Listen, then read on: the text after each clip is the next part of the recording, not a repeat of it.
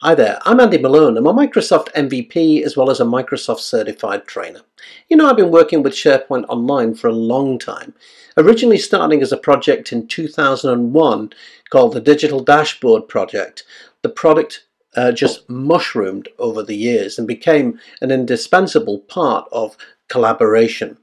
Obviously, its move to the cloud has had a major impact on how we collaborate and how products have evolved, such as Microsoft Teams, Office 365 groups, and so on.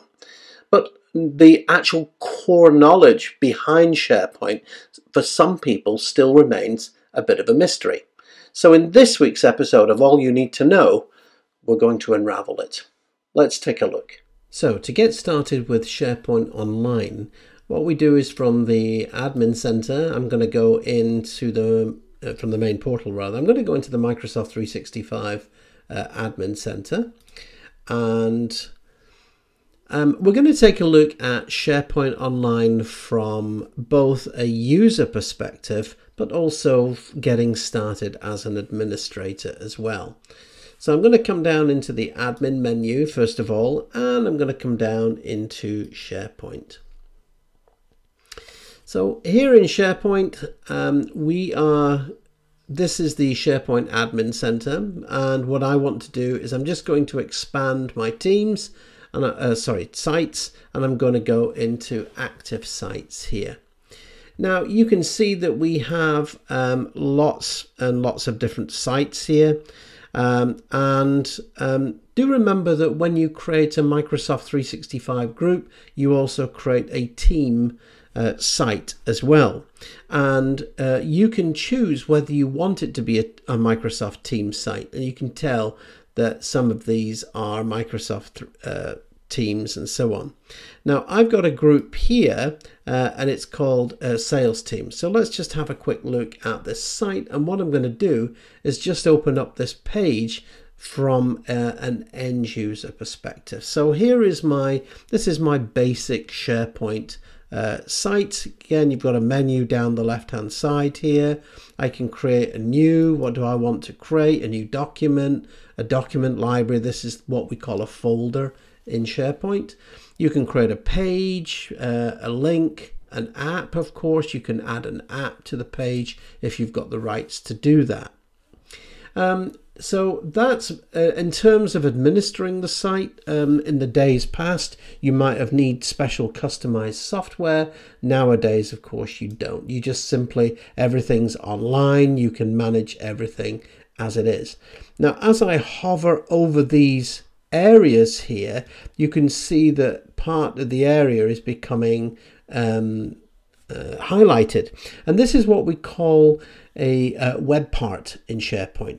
And there are thousands of web parts that you can bring in here, and again you can just move these around and change them around, and you can insert new components here as well. Everything is WYSIWYG, of course, so you can just change the text, add the fonts, add columns, pictures, and whatever. At the end of it, if you're happy, of course, what you can then do is you can then say, I want to go ahead and republish that page, and it's instant. Okay, so that's it, really, kind of the basics from kind of an end user type perspective here. Now most team sites, every team site of course will typically have conversation, and I mentioned that this is a Microsoft 365 group, so you can see that it opens up in Outlook, so of course everybody gets a shared inbox there as well. The other things that you also get a shared document library, OneDrive, you get a planner, and so on. So back into the properties of the admin center, I've selected the website, and you can see that I've got a number of tabs here. Now the website was recently updated, so we'll look at some of the changes here.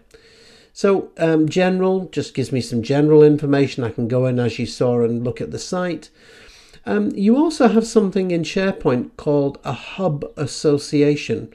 So when you create a hub, basically it's kind of like a top level folder, and any kind of subsites that you create or associate with that hub, they will also have the same menus, they'll share the same layouts and so on. It's a really very clever way of designing.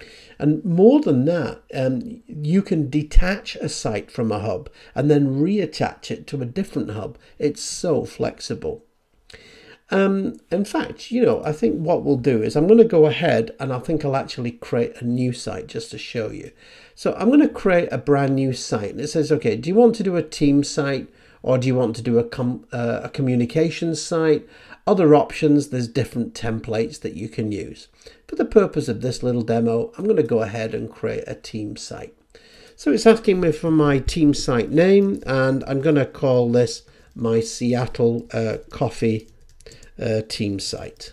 Okay, so this is my, oops, what else if I could spell it correctly, of course. Okay, Seattle coffee team site. Okay. Now you can see it says, okay, do you want to put a email address in as an owner, or who is the owner? I've got a user here called Megan, so I'm going to say that Megan is the owner of this particular site. Ignore that at the moment. Okay, so you can also choose a language. So do you want to choose a different language? Again, I'm going to choose just English.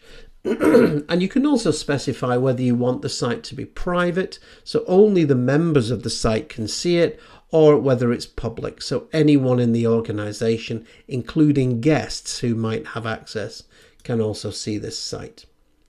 I'm going to say I'll make it public for the purpose of the demo, and again I'll click on submit. So when I'm happy, I will just oh, okay, that didn't go in. Let me just add in an email address. Let me add in Megan. So click on this and finish. Okay. So you can now see, it just takes a few moments, and we now have the Seattle team site. So again, I can go into that, and straight away you have got that team site here.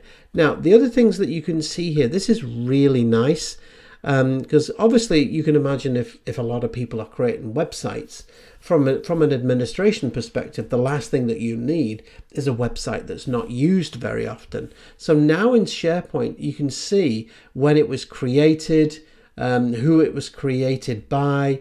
You can move along, and there's other fields here as well, and you can customize this, and you can see the last time it was used, for example, here. So if you find that there's a website that you've not used for years, it's a great way to clean things up.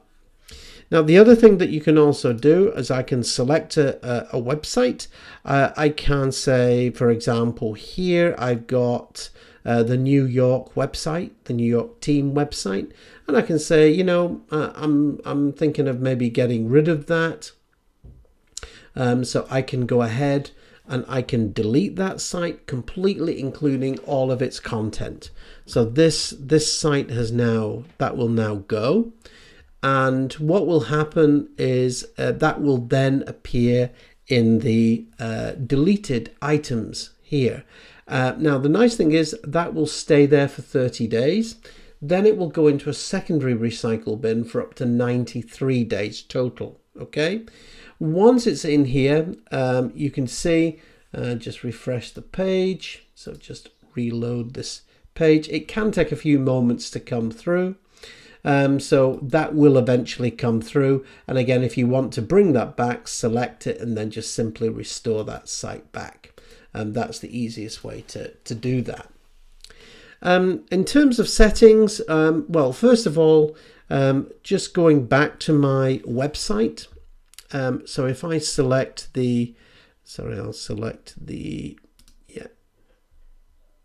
which one I will select? Yes, sorry, Seattle. I will select Seattle, and up here you can set permissions. So we have different sets of permissions in 365. So you can have owners, so managers, if you will, and you can have contributors, so members, and members can be both internal and external outside of your organization. So you can assign owners and additional admins here if you want to. Now, as part of Microsoft 365, I've done videos in the past and I've talked about role-based admin, and role-based admin includes SharePoint administrators. So rather than having a global admin to manage everything, you might have dedicated SharePoint administrators for this. Okay, in terms of this hub that I mentioned, what I can do is I can choose, oops, sorry, I clicked on the wrong thing there. I can choose, is this site going to be a hub site? And do I want to associate this site with another hub site? So you can attach it to a hub site, you can detach it, you can move it. It's so flexible. Okay. The nice thing about a hub site, as I've mentioned, is it shares menus, templates, permissions. It rocks. Seriously, it's awesome technology. Okay, so that's that. Probably one of the most important things that you can ever learn about SharePoint is how to share with external users. Okay, and in previous videos on my channel, I looked at guest users. You might want to look at the Azure Active Directory videos and conditional access. But here I can click on to the sharings, and you'll notice it's the sharing for this particular page or this particular website. And in essence, we have 4 options here. Now, the reason why this option is grayed out is because it's disabled at the tenant. So for everyone. So you basically have 4 settings. So the least restrictive is everyone or anyone. Now, the problem I have with that is if you've got a user inside the organization who shares content, they can then share it with somebody, and that other person can then share it with somebody. So before you know it, you're losing control of your data. So you don't want to go there. Another one is new and existing guests. So I can invite other people. I can invite internal users. I can invite guests by using their email address. Existing guests only. So if I just pop over into the admin center and go into Azure Active Directory, one of the things that we see in Azure Active Directory, of course, Azure Active Directory is our core directory for everything. If I click into groups here, one of the things that I can do is I can create new guest users. These are external users outside your organization. All right. So you can see here, I've got Andy Malone, and I've sent an email to this particular user. I have to acknowledge the receipt of that email. Once I have, I can then be added as a guest to a SharePoint website, a Microsoft team, an Office 365 group. Typically, the rule of thumb is 1 to 5. So for every 1 paid subscription that you have, you can invite 5 people to be guests. Okay. Only persons in your organization. So this is internal only. So there is no sharing whatsoever with this particular tab or site. So for the purpose of this demo, I'm going to choose existing guests only. And you can see the default sharing link type, it's picking it up from the default settings there. So I'm going to click on save there. So that was the sharing options at the site level. I mentioned at the tenant level. So for this, I expand policies and click onto sharing.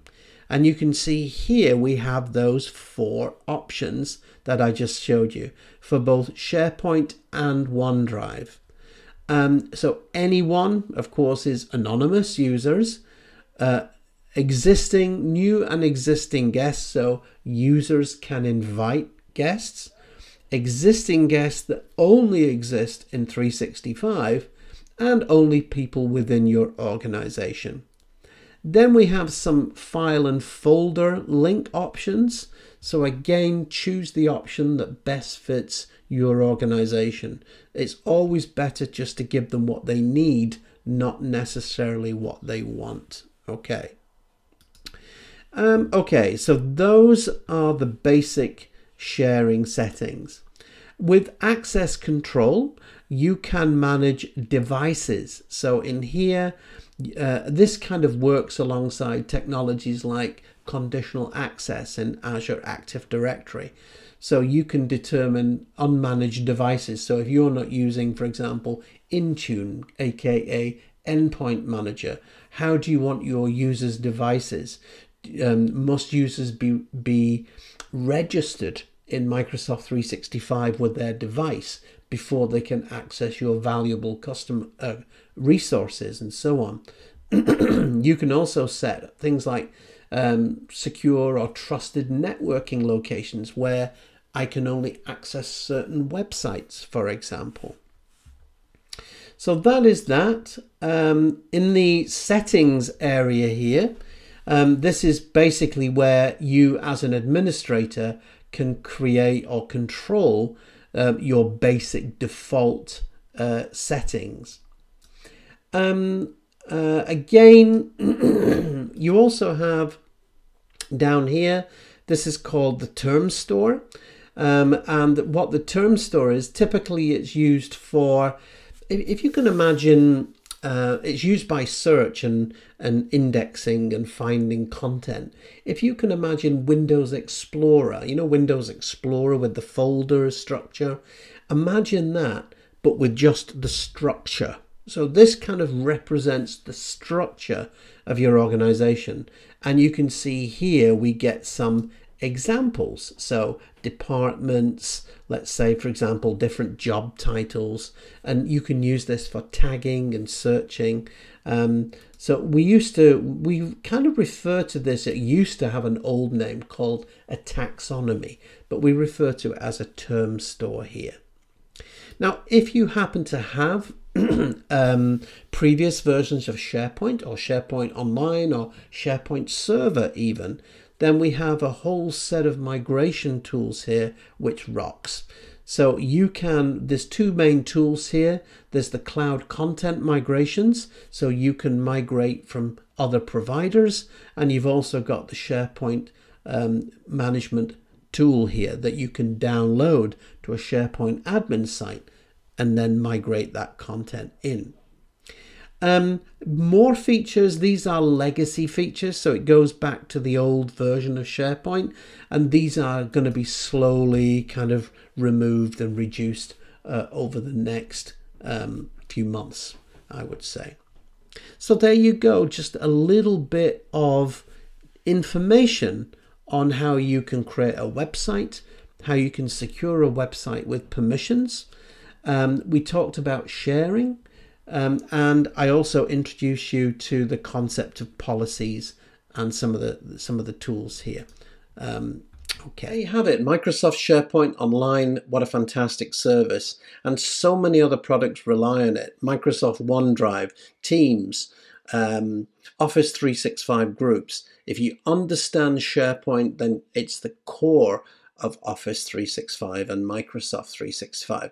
If you've enjoyed this session, as always, go ahead and click on that subscribe button and ring that bell so that you don't miss any of the videos. And of course, if you've got any comments, please feel free to leave them below. In the meantime, I'll see you next time. I'm Andy Malone. Take care.